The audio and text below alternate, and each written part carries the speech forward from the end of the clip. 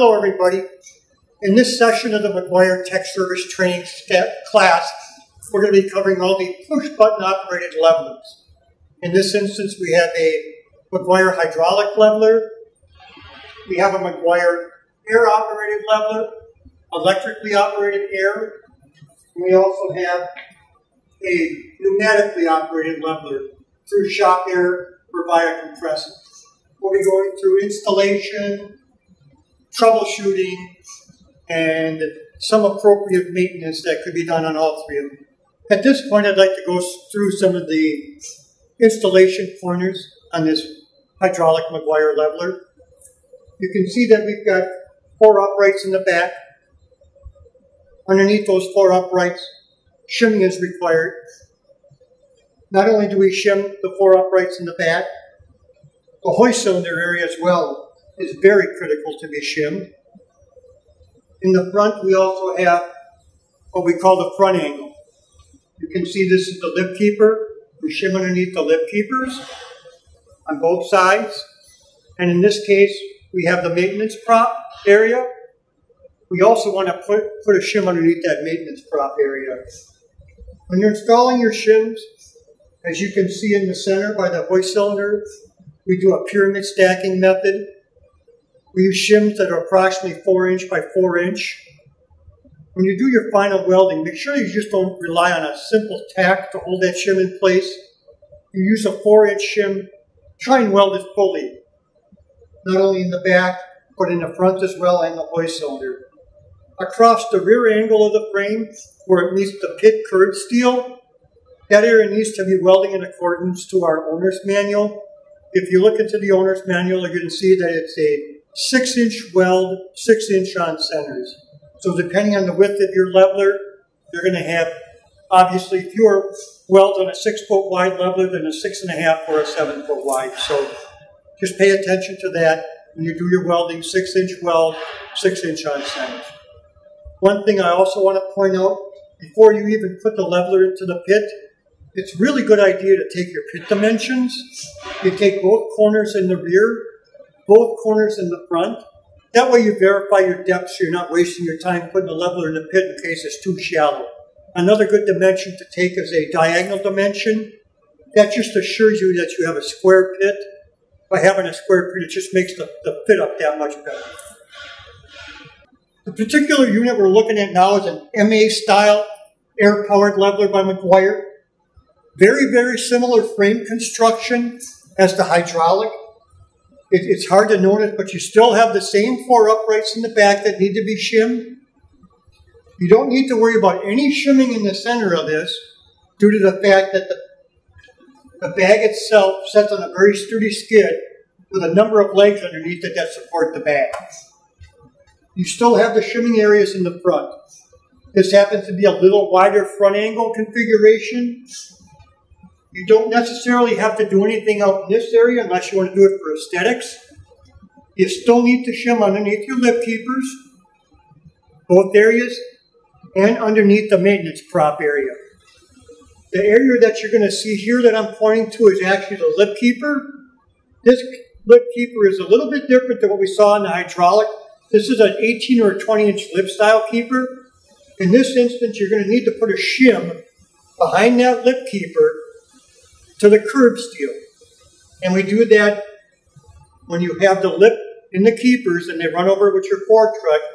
You don't have a tendency to take this lip keeper and bend it back towards the building wall. And if it bends back towards the building wall too much, your chances are that your lip may not store in your keepers again. So it's pretty important if you have an 18 or 20-inch lip to put a shim in behind the lip keeper area. Other than that, shimming on this, the back is identical.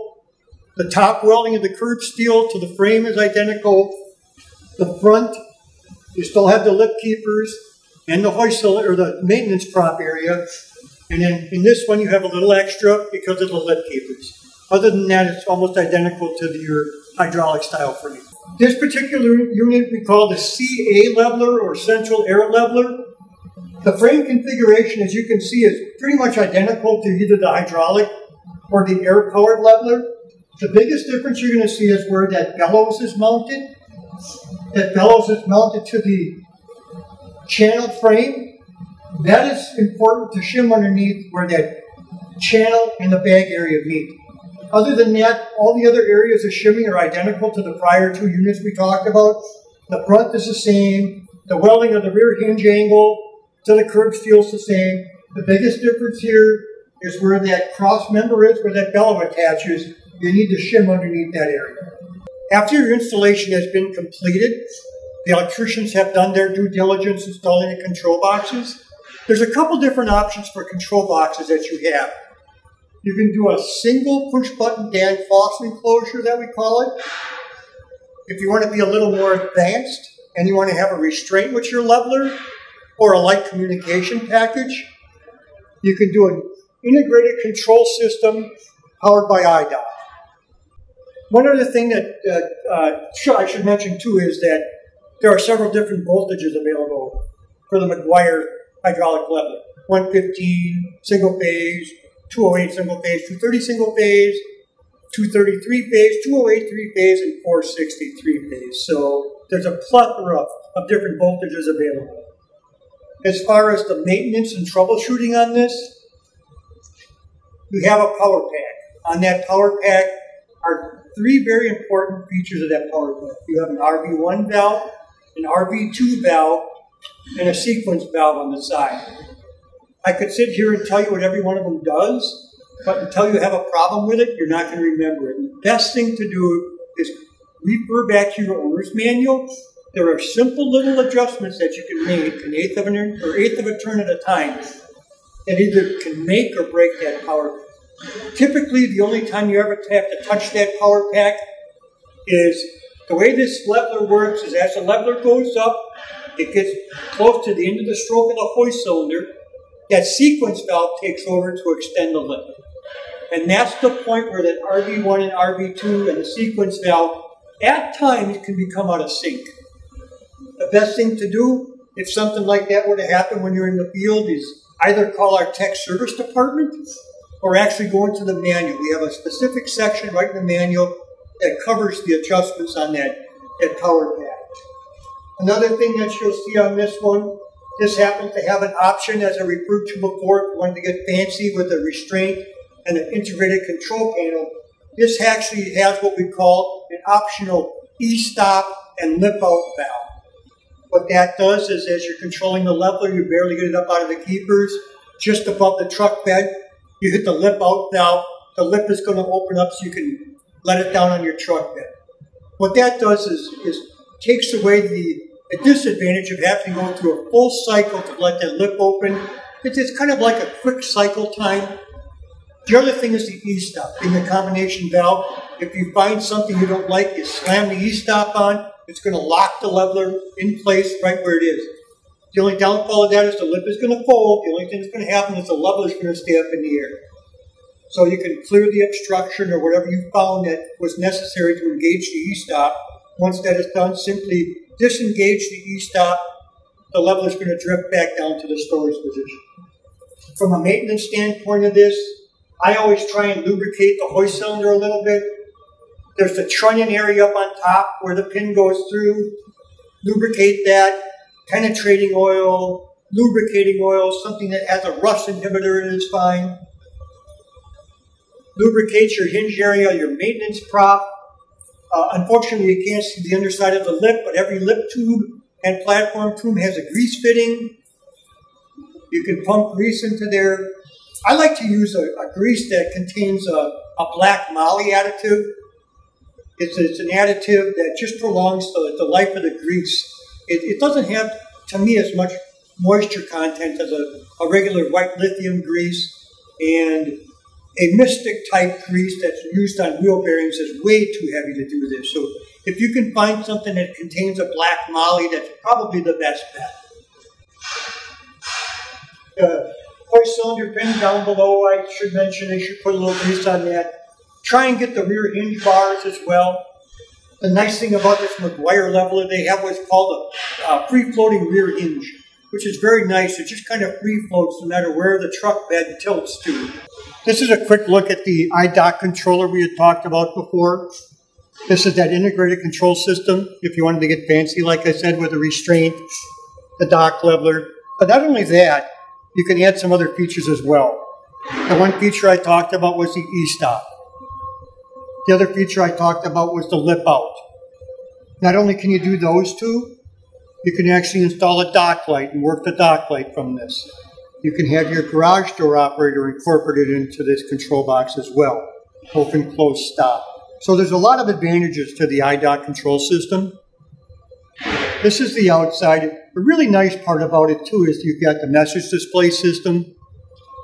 And it tells you if you're doing something wrong.